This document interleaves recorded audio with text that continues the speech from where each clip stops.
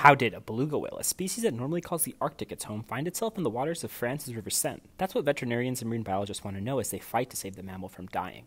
But it's apparently not looking great. For nearly a week, the whale has reportedly been making its way up the river towards Paris, but its physical appearance has people worried. Rescuers have noted its weak look, along with faint markings on its skin, which could mean that its health is failing, despite efforts to feed it fish and inject it with vitamins to stimulate some sort of appetite. Other attempts that are being considered to save the mammal have involved trying to lead it into open water, but the typically intelligent and highly social whale has resisted most interactions. Rescuers have also discussed catching and transporting it into the sea, but are unsure if the whale would survive the trip, according to Reuters. But still, why, out of all marine mammals, has a beluga landed in the Seine? There is no definitive answer as of yet, but it's one researchers are looking to explore, as this isn't the first time this has happened. Back in May, an orca trapped in the Seine was found dead, potentially due to exhaustion and not feeding like it normally would, according to The Guardian. A month after the orca was spotted, another whale, believed to be a mink, was also seen in the river, and ended up making its way back to sea, according to NBC.